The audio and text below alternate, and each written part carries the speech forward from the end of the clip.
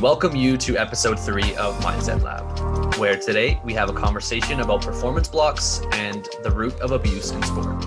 As producer of the documentary Athlete A, and with lived experience as a 7-time member of the U.S. national gymnastics team, Jennifer Say is at the forefront of representing hundreds of elite athletes and incredibly brave individuals who demanded and continue to demand essential change within USA Gymnastics. Thank you for joining us today, Jennifer. Happy to be here. Thanks for having me. I think it's super topical for you to be here today, especially with having Dr. Jennifer Fraser's work kind of go hand in hand with Athlete A, and that's researching the effect of athlete abuse on the brain. Honestly, Dr. Fraser, we kind of spoke about how important today's episode is, but how are you doing? I'm doing great, and I'm so thankful to have Jennifer here. I know personally how difficult it is to speak up, and it's a very rare individual who can sort of come out and speak the truth and just suffer the repercussions of it. And I'm looking forward to hearing you talk, Jennifer, about, you came out in 2009 with your book Chalked Up. So I'd love to start there and just ask you some questions around what was the catalyst for writing, and did it help you with some of your trauma? Yeah, it actually came out in 2008. So 1 year even before that. And the thought process, because at the time it came out, I guess I was close to 40, and, so I'd been out of the sport for, more than 2 decades. And I just continued. I'm very interested to hear about the effect of abuse on the brain, because I certainly continued to suffer despite having a very normal, good life. I had 2 children. I was married, although that was very challenged. I had a really good job. I worked at Levi's, which I still do. I had a lot of friends. I had functional relationships with my family members. And yet, there were no outward signs of sort of problems. I wasn't suffering from addiction or, any of the kind of myriad ways, but I really did continue to suffer, and periodically suffered from depression and definitely challenges to my self-esteem. And I found myself to be sort of quite a pleaser and kind of setting myself aside in many circumstances to kind of please all of the other people around me, and believing everything was my fault. And I also had a really, I would say, sensitive shame trigger. I felt shame very easily. And so as one does, and I, continued to suffer, I just, I think some people sort of live in that, and that's okay, and that becomes normalized. But for me, that wasn't. Like I didn't want to live that way. And I think at a certain point, the suffering gets so great that you decide you're going to do something about it. And I think, the outpouring of young athletes now, that's what they tell me. The suffering was too great. They didn't want this to happen to somebody else. They wanted to make a change. And, that was me. And so, I was in therapy and sort of starting to understand my own trauma. I didn't really understand it at that point. And the impacts of abuse, it was explained to me very succinctly by my therapist at one point, who said, when a mother hits her child or abuses her child, she says, I wouldn't have to do this if you didn't misbehave. And so the child then internalizes all of it and blames themselves for anything, and goes into the world thinking everything is their fault and trying to please everyone. And so they accept a lot of mistreatment because of it. And it was like a light bulb moment for me to understand that I'd been doing that. And he said to me, if you love a child, they believe they're worthy of love. And if a child suffers abuse, that's what they believe they deserve.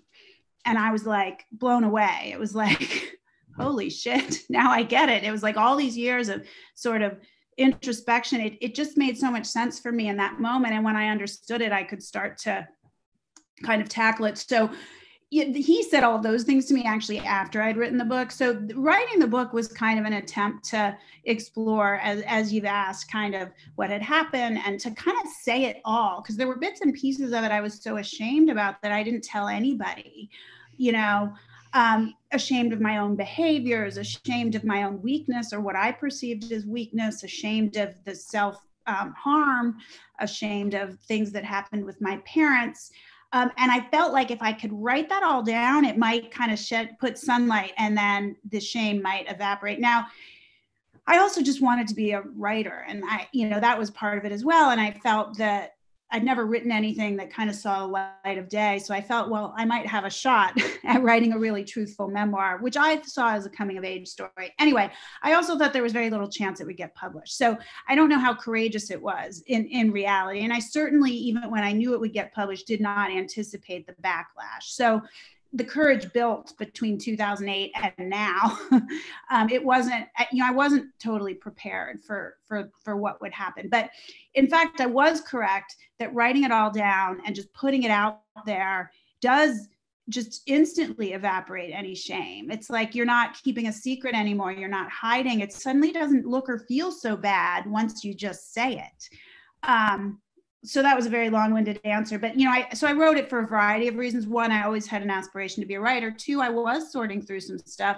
And three, I felt if it did get published, and I didn't say this yet, just connecting with one other human, one other young athlete that felt this way, it could have them feel less shame and have them suffer less. Because for me, reading memoirs was an obsession, and I felt that way. When I felt a connection to another human, that had suffered some of I had, even in a different sort of area of life, addiction, depression, like not necessarily sport.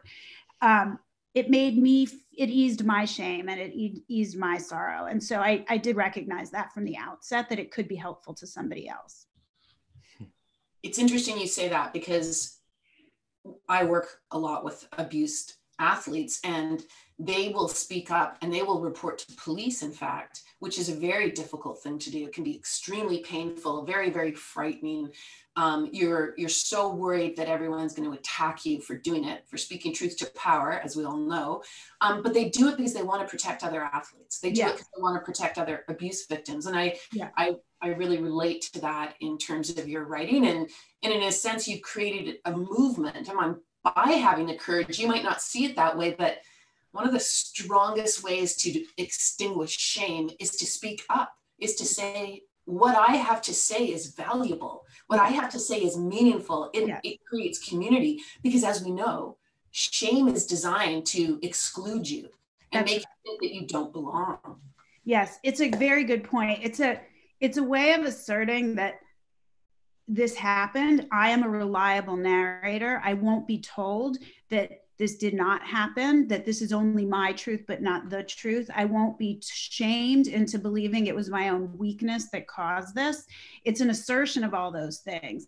To say I am, to put into the world that your story matters and that you are a reliable narrator, is whether you do it in a book, whether you post your story on social media, or whether you just tell your friends and your parents, it has the same effect, I think. And for me, I needed to kind of sort through things personally and do it this way.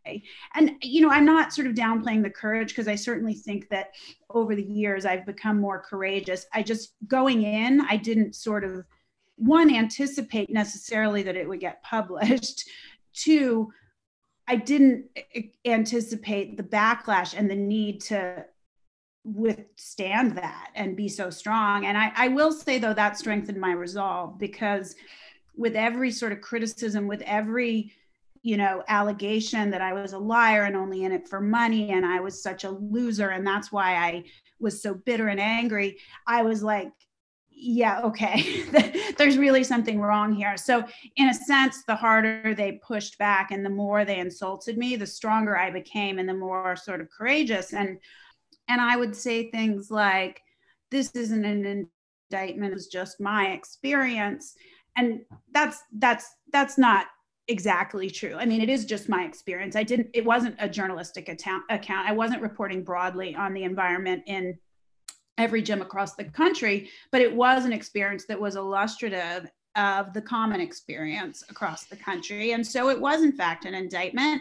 I said that not as a lie, but as a way to sort of manage some degree of self-protection, because it was so difficult already. But over time, I became more confident.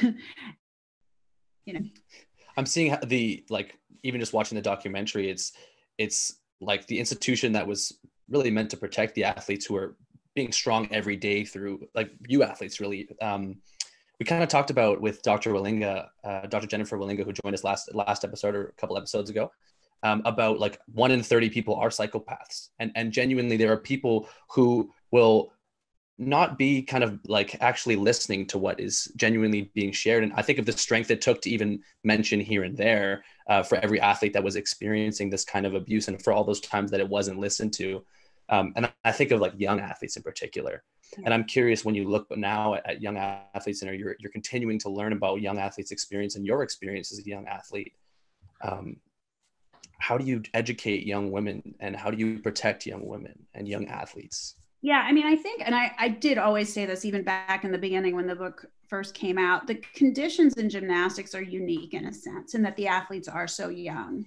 And so, I think there is abuse across a variety of sports. I think they're intensified and exacerbated potentially in the sport for a variety of reasons. When an individual sport, it can be worse. It's sort of a more intense relationship with the coach, and you spend more time alone with the coach. Gymnastics, the athletes are very young. They've created this condition, whether or not it's valid, where you have this narrow window of opportunity to succeed. And so that forces kids to train on injuries and go back too soon, because the emotional and physical abuse, set the sexual abuse aside, is incredibly rampant. And I would argue that forcing a young athlete to train on broken bones is abuse. And I did that for several years, and certainly suffer the repercussions of that today. So the individual sport, the age, the obsession and the focus on weight.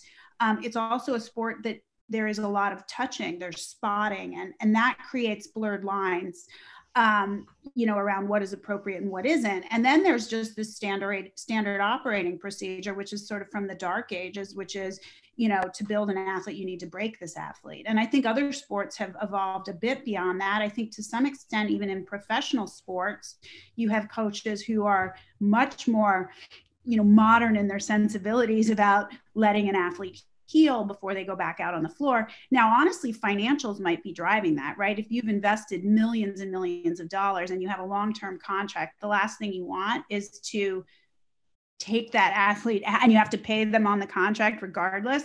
The last thing you're going to do, I think, is push them to injury that is unrecoverable. Because that's a sunk cost then. And so, I've observed in basketball, for instance, a much greater willingness to let athletes heal and do the proper physical therapy. And I mean, that was just not how it's done. So, in the sport of gymnastics, the standard operating procedure is basically coaching cruelty. There are exceptions, but that's the standard. And that is what most of the high profile coaches do, not all of them, but I would argue most. And so for even those coaches who aren't psychopaths, as you put it, you're inculcated into that way of thinking.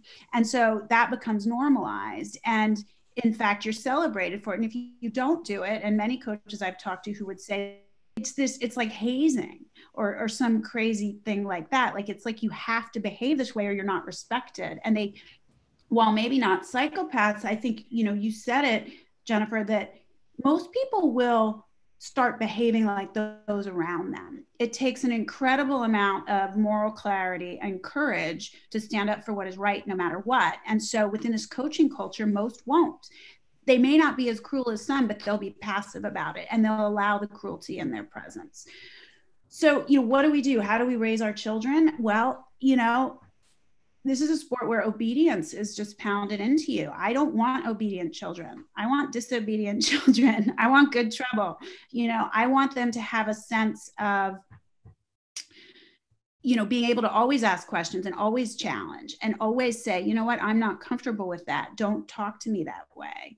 Don't do that. To walk out, to call me immediately. At 9 years old, I was in the gym, maybe 40 hours a week. That coach had a lot of influence. And my young coach, the coaches I had when I was young, were a positive influence. These coaches need to be thinking about how they raise a child to be a strong adult, to know what they want, to challenge authority, to know on their own terms what they want, to ask this child questions. How do you feel today? How does your body feel? What do you want to do today? No one asked me questions. They just drove me. And so the result of that is, you believe it's better to be silent. If you speak up and say anything, you'll be criticized as weak.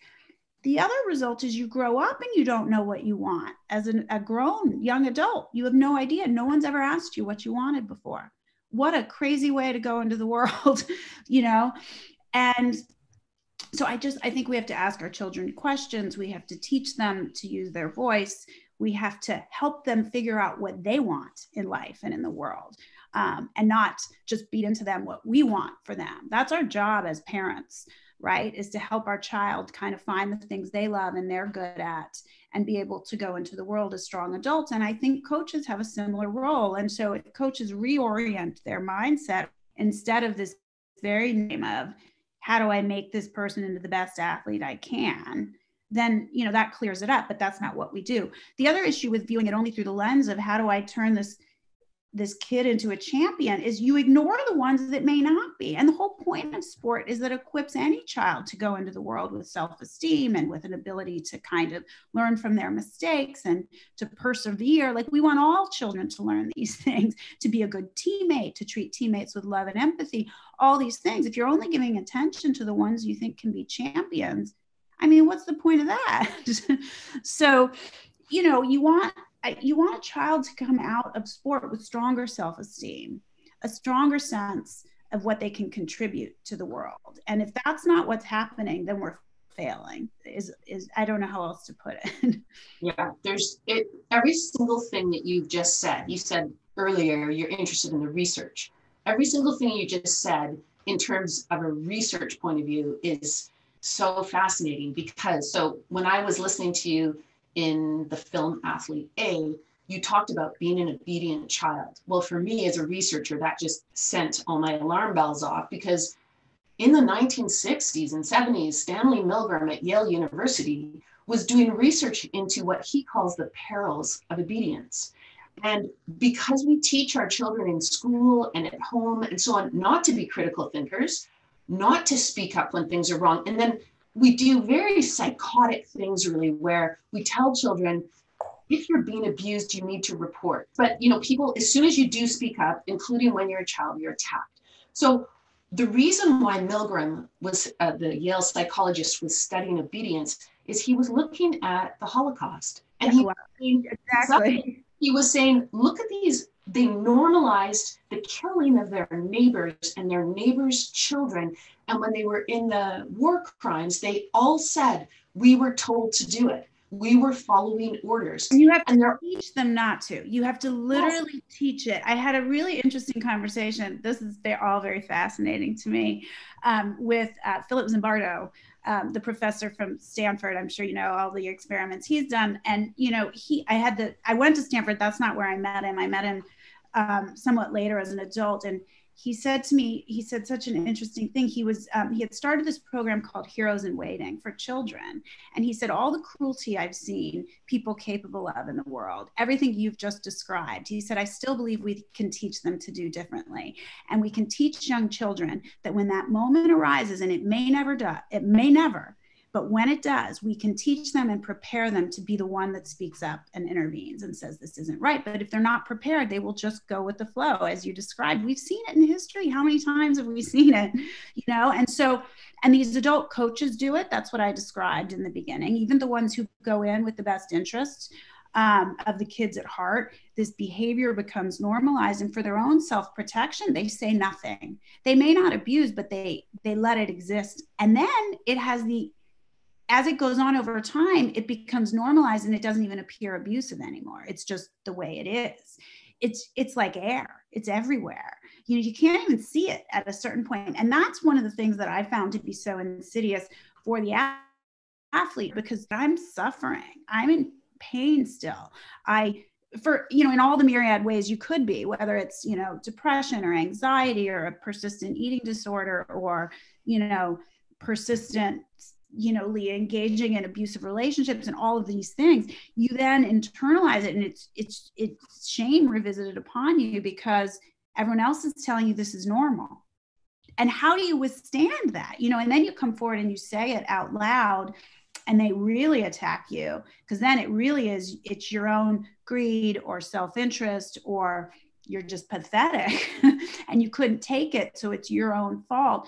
And to withstand that is really, really difficult, as you can imagine. And it gets easier with every person that comes forward that you can stand with. But for me, I waited a good long 12 years before I had anyone to stand with, and that's why am so proud of all of these women now who are coming forward and standing together. And while it may seem like there's this unstoppable army, there's still a lot of resistance and pushback in the sport. And these young women still get really nasty pushback, backlash, campaigns directed against them from their gyms, parents dismissing, coming forward. It may seem sort of like nothing, but they'll drive these campaigns and get all these other kids to say, it wasn't like that. This person's lying. It's so positive. We love this coach, which why can't you just say, I didn't have that experience, but I'm really sorry that you did, but they can't. And so, but at least they have each other now and they can stand with each other, but it's hard. It takes, I don't know how I had it in me. Honestly, I don't know to this day, but I do know that the harder they fought me and the more they insulted me, the stronger I felt. Like part of what kind of what you're saying now and your kind of your quote in Athlete A was saying about like you could be as cruel as you needed to be to get what you needed to out of your athlete is kind of the standard of coaching and how that standard of coaching across sport and more so in gymnastics than what seems like anywhere else at the moment is that this coaching philosophy was literally like kind of birthed in during war times, whether it was the Cold War or whether it was like I don't know, World War II, or for example. And so what the kind of, we talked about with Dr. Wallinga that I'm realizing is very relevant right now is kind of this idea that sport is war and people kind of referring to it as combat training. And then there's military personnel who are saying that, well, we've realized now that war is not anything good for the psyche. And the modern neuroscience research is saying that brains do not react well to this environment. And we are realizing now that we need to protect our military personnel the way that kind of sport is lagging behind to do.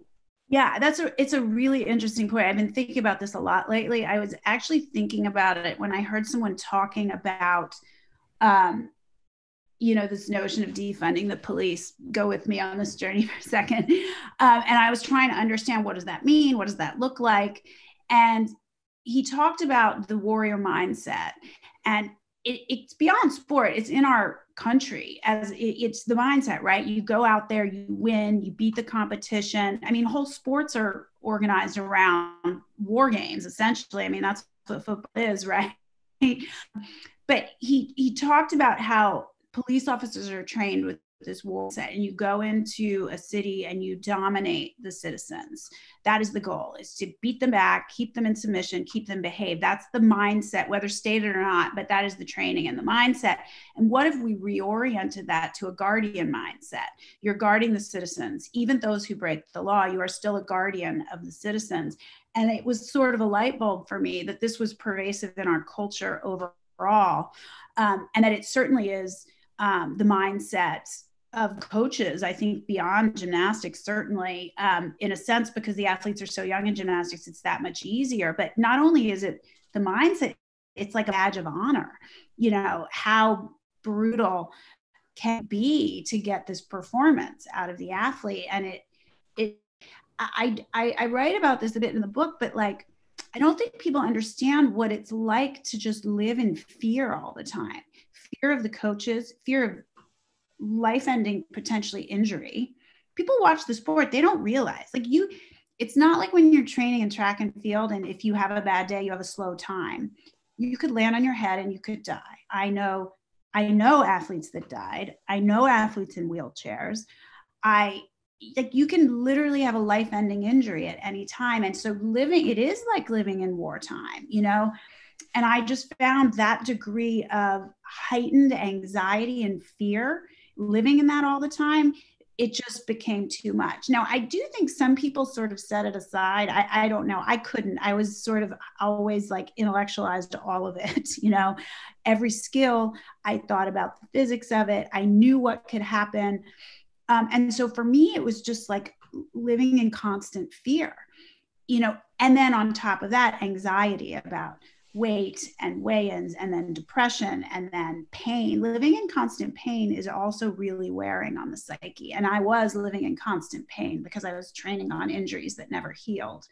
And you just think about what that does to a person, not even a child, a person. It's a horrific way to live. And so it's no surprise that most of these kids are coming out with PTSD. I mean, they are. I hadn't heard it named that until recently, until someone told me, a young athlete, that that's what she was diagnosed with. But I completely see it and understand it, and kind of recognize now, looking back, that it is probably, you know, what I was suffering from when you looked at the collection of issues.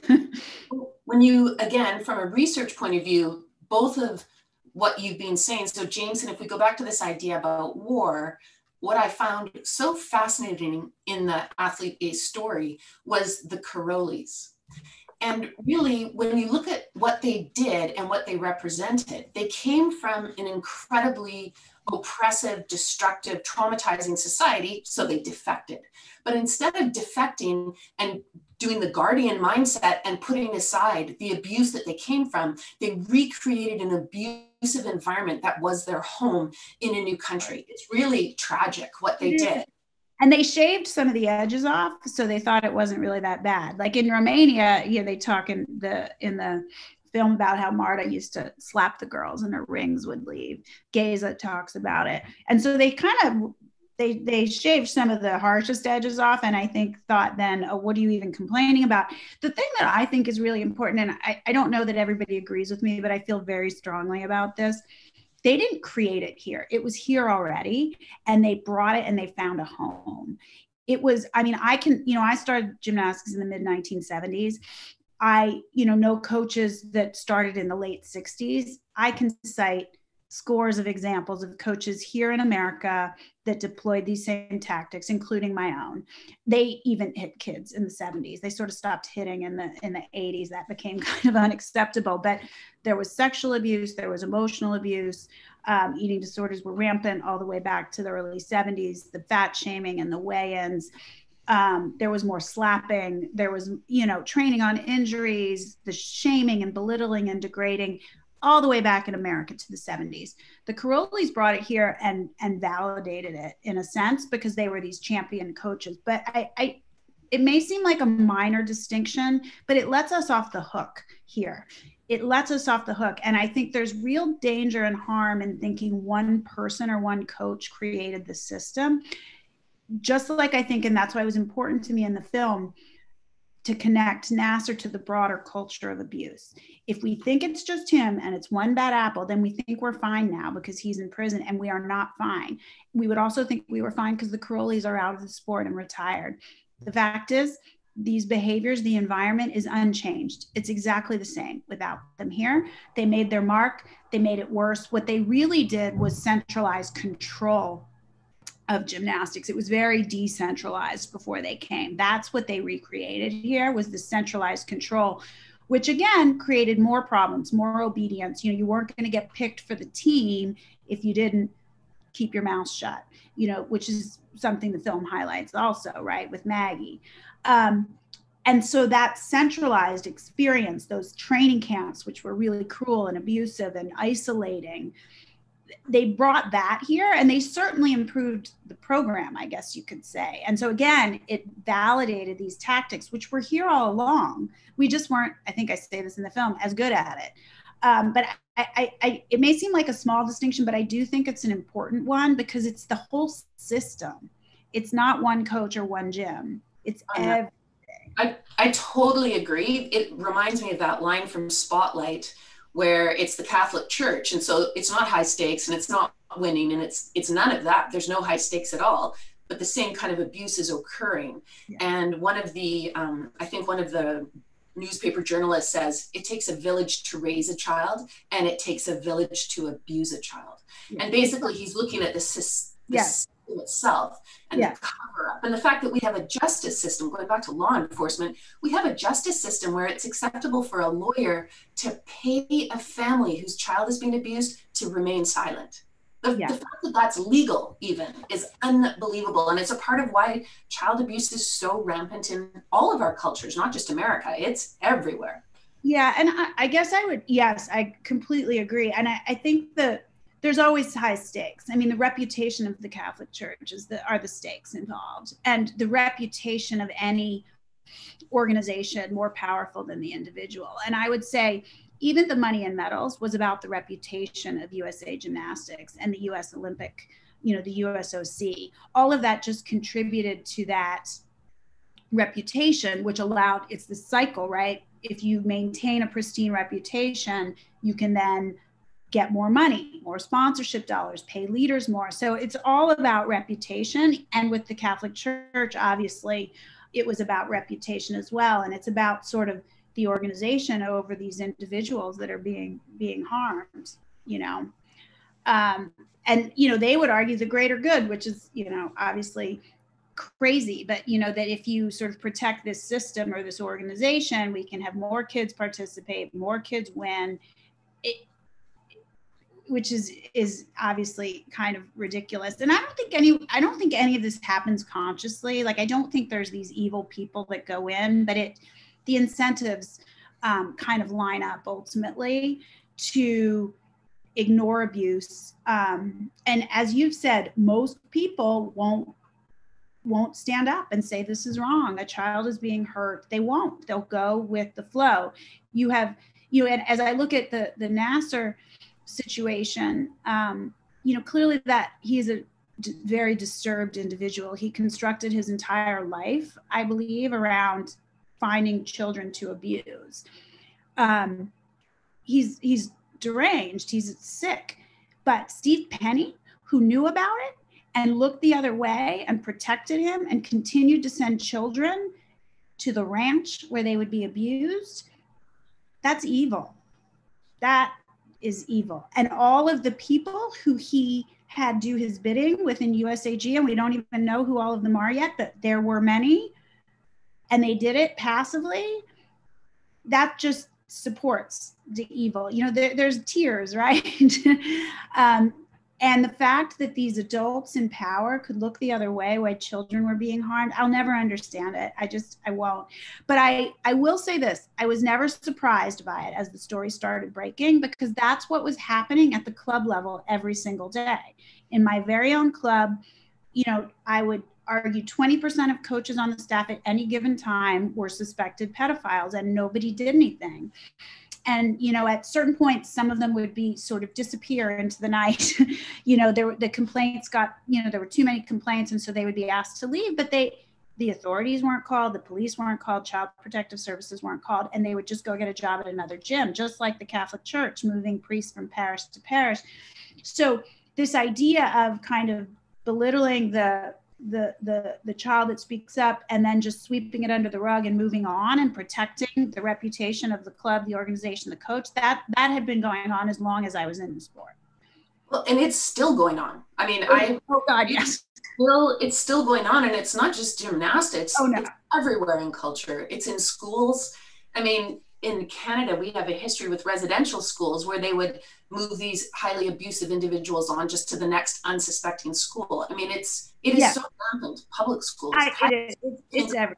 Boy Scouts. I mean, you can't be a kid and do anything like want to learn in school or go to an outdoor education club or play a sport that you love with, because your real issue is abuse. And Jameson, I mean, your question was, now we have this knowledge, so what do? What we have to do, I believe, and I'd love to hear your thoughts on this, Jennifer, what I think we have to do is educate children from the earliest age. Yes, I agree with children that. And parents, we don't need to teach the coaches, we don't need to teach the administrators. They've had their chances, the teachers, to do the right thing. And that system isn't working, not because they're bad people, it's just not working. But if you were taught as a kindergartner, hey, if any adult in your world does X, Y, and Z, you've got to speak up. This is the language you need to use. This is the narrative of what's happened. The proper vocabulary. Yes, I agree with that. That's the only way.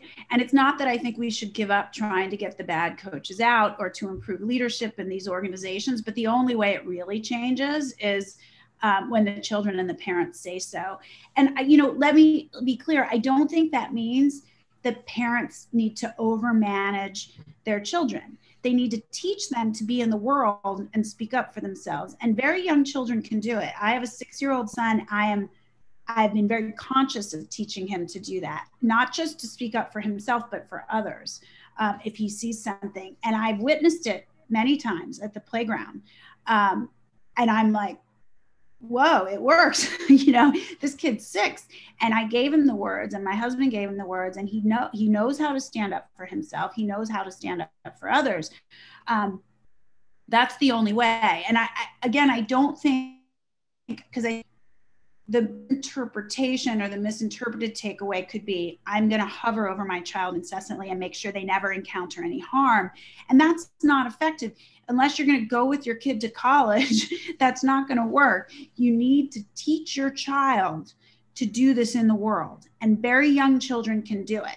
Now, parents who are sending their very young children into gyms, programs, etc., I do advise, talk to the coach, understand the coaching philosophy, watch a time or two, see what you think. Don't watch every time. Kids need to have their own lives and independent lives and be with their peers, because I do see an overreaction, which is parents then over managing their kids' lives. And I don't think that is a good outcome either. I think it's, the helicopter parenting and, sort of managing every aspect of your child's life. I have 4 children. My job is to make sure that they can go into the world and speak for themselves and make meaningful contributions. The more I am educating myself into conversation this, the more adults are absolutely as flawed as human beings. We're all flawed, right? Yeah. I'm learning about that about my parents and about previous coaches and stuff like that right now.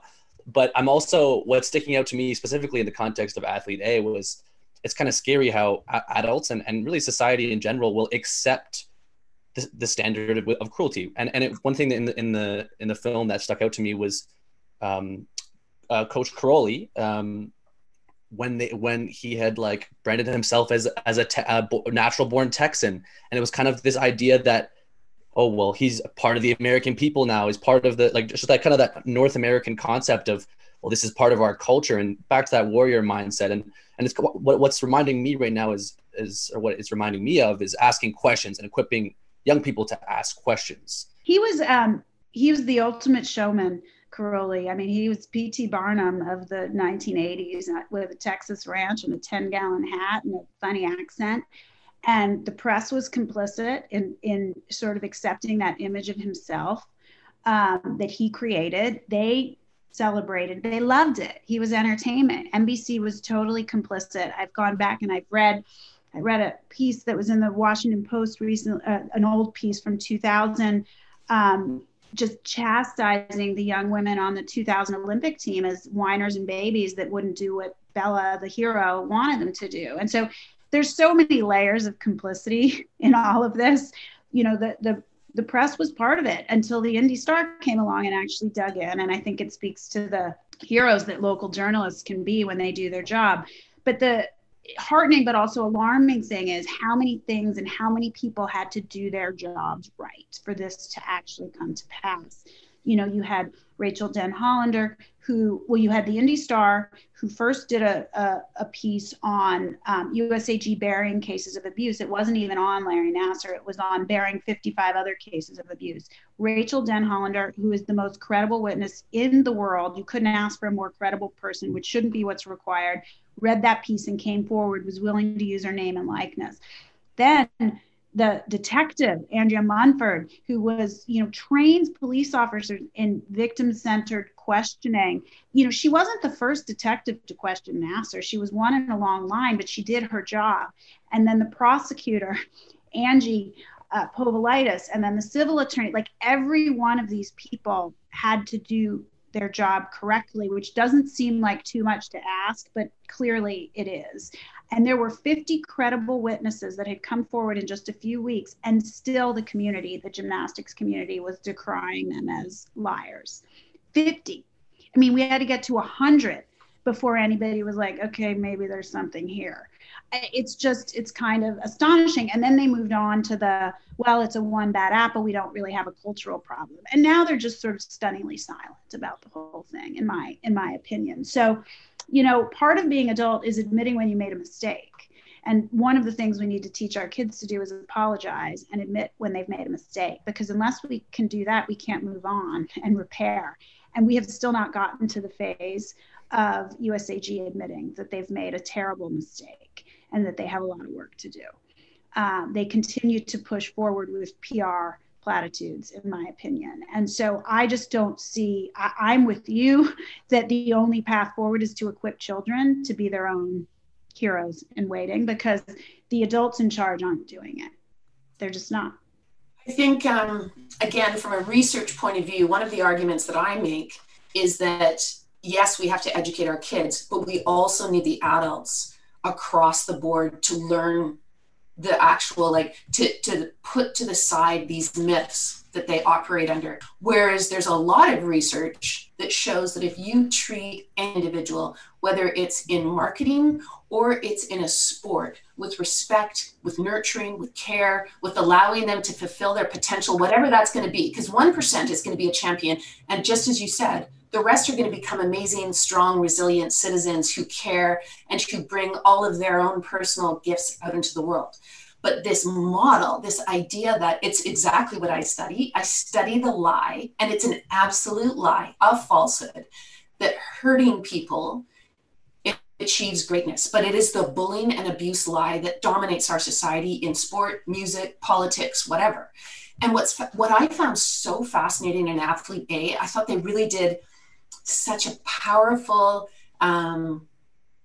just display of it. I loved how Dr. Larry Nassar caught one of the Indy Star reporters. He was so full of compassion for himself, so concerned about what would happen, his reputation, his eyes filled with tears. These people are always victims. They don't understand the harm they do. Whether they understand or not is irrelevant, but they are always the narcissist victim. And they're so full of self-pity that all they can see is their own image in the pool of water. They don't see their victims, and they never will. So many of the detectives who questioned him, there's a great podcast from NPR, Michigan NPR, called Believed, and they actually have some of the interrogations with police officers before Andrea Munford. So in all the years, because the first person that reported him was 1997, and they have some of those transcripts, they all treated him with pity. I mean, he just started to sing his sad song, and they're like, yeah. And he would then blame the survivor that had come forward saying, oh, well, she was a victim of abuse. She sees everything through this lens. She over-sexualizes everything. She's a teenager. That's just crazy. And he'd whip out his PowerPoints. And I think that the really sort of pernicious thing, and I try to describe this, I think, in the film, is that lie that gets perpetrated about abuse. I mean, first of all, we lose more than we gain. We even lose, if you just want to see it through the lens of winning and champions, we lose more than we gain by abusing, because some people sort of either willingly opt out or they just are broken to the point where they can't continue. And I can't even tell you how many I know that that's the case. They were world championship team members. They should have gone on to go to the Olympics, but they just broke because arguably they were sane, and you would break in that situation. But the lie is then believed by the athletes themselves, and that gets internalized, and that's what creates the shame, because not being able to take it is then that becomes your weakness, because the lie that this is what's required, this is just tough coaching, it's not abuse. If that is true, then there's something wrong with me, that I am suffering, and that's what creates the shame and the suffering. But of course, I have a team of probably 1,000 people that work for me all over the world. I've never yelled at a single person. It's sort of unthinkable to me that I could get better performance out of anyone or a more engaged team.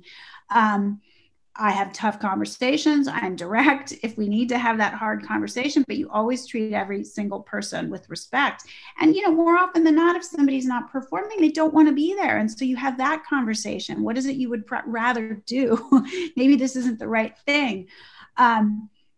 We try to sort of deploy this notion of the growth mindset, which I'm sure you know about, Carol Dweck, and we've had her come and speak to us, but this idea that maybe you can't do it now, but you just can't do it yet. So let's keep trying. What are we going to do? And I'm very conscious of that with my own kids, but that is just not the orientation in the world of coaching, and certainly not in gymnastics. And I think that there are some that have done it this way so long. My coaches have coached this way for over 50 years. They aren't going to change.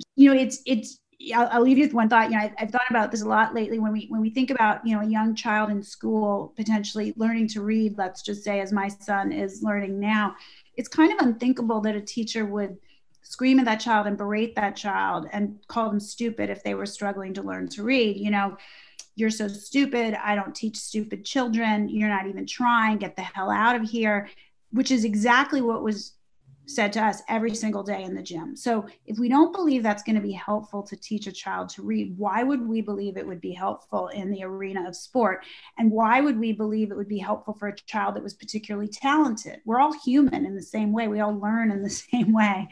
And so, the success that the U.S. team has had, it's despite these behaviors, not because of them. I feel strongly that it is absolutely despite them. And unfortunately, these incredibly strong women and men athletes, they come out ill prepared to do much else because we've just kind of broken them. It's really unfortunate. So I agree with everything you said, of course. One of the things you said at the very beginning shows the lie, which is that if in fact it was true that berating and shaming and hurting and using cruelty was successful, it would be rampant in professional sports, and you don't see it, not one tiny bit. It used to be much more common, I think. But I think thoughtful people know it doesn't work. And again, it might have happened in professional sports to protect their investment. I don't care why it happened, but at least they've moved. Most, I think there are still some, but many have moved beyond it. And you see many thoughtful coaches like Steve Kerr, the Warriors coach here in the Bay Area, incredibly bright, smart, I think very up to date on how do you elicit strong performance? How do you create a strong sense of team? All of that.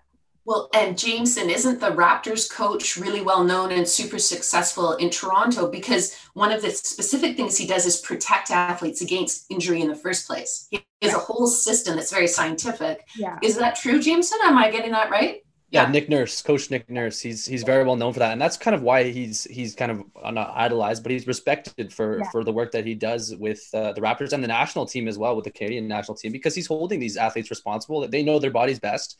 And they contributed to a championship. It speaks to that. Jennifer, having you on the show, I know your time is at a real premium. You're a very sought after businesswoman, along with being an amazing leader, really, in advocacy in the athlete world and sport world and just child safety world. So your words are very cherished by so many, but we really appreciate all your sharing today and your clarity and authenticity. When I was talking about courage before, I just want to say that what I really admire about you back in the day when you wrote your book was that you could see it for what it was. When you have a world around you that tells you that what you see is fine, it's normal and it's okay, and you still say, no, I will write down what I see to be true and I will trust that. There's something very powerful in that. It's what you're teaching your son and your other kids.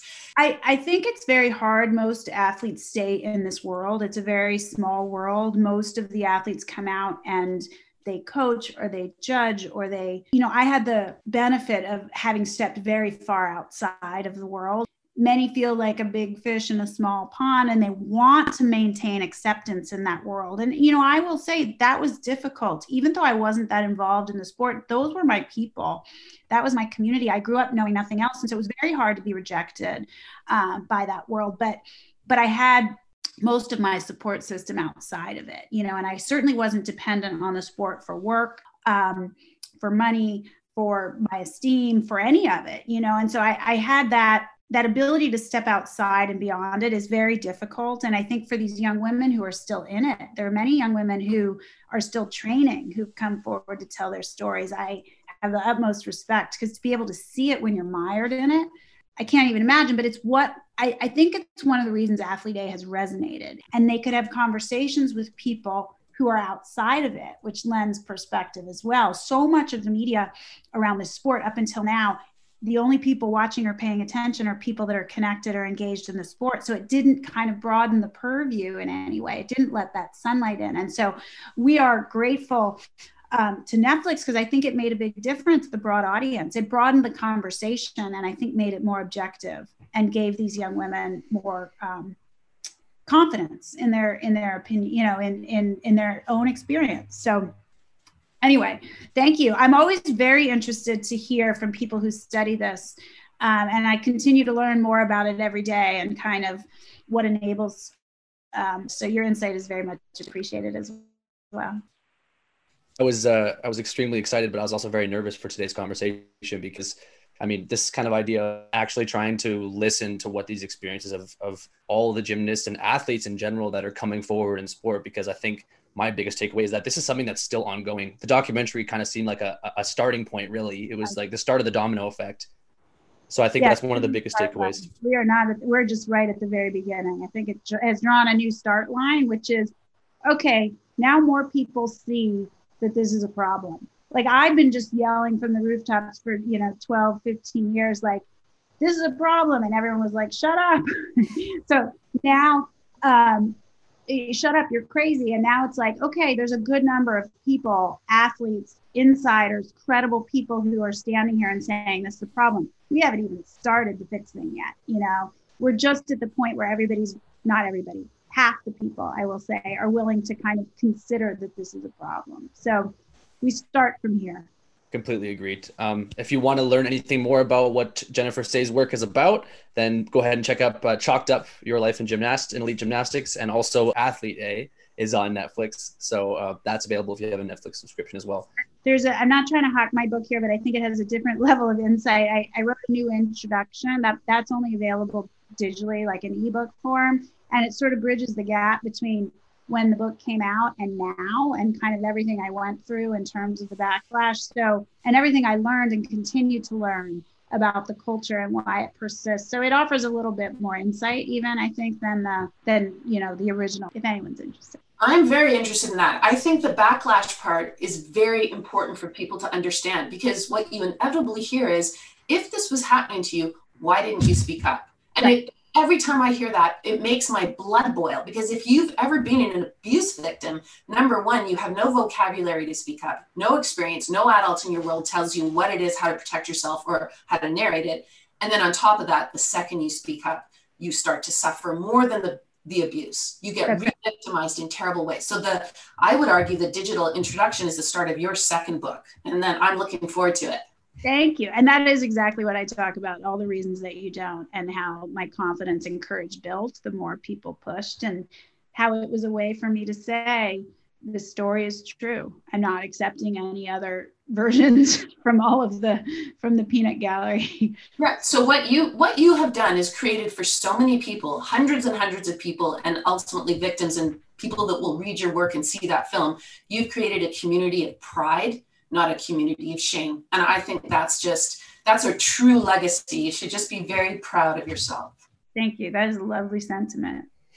Yeah, I'm listening, and I'm also grateful that we have people listening back home as well. So thank you to everyone that's been listening so far for today's episode, and there's more to come in the following week from Mindset Lab. Thank you.